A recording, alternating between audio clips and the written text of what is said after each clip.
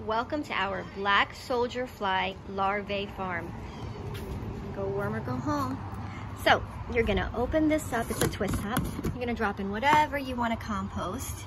I'm gonna make a nice mixture to attract the black soldier fly, some smelly banana peels and things like that. We have, the flies will enter here. There's some screws there to make sure nothing else comes in except for our flies. And then they will come in through this little hole. They'll eat whatever's down there, lay their eggs inside that cardboard. And as those eggs hatch, they will drop down and the little worms will eat whatever's there. And when they're ready to find some sunlight, they'll come up these pipes and come on out and fall into this really nice little container that is also a twist off. See, it's got little measurements and everything.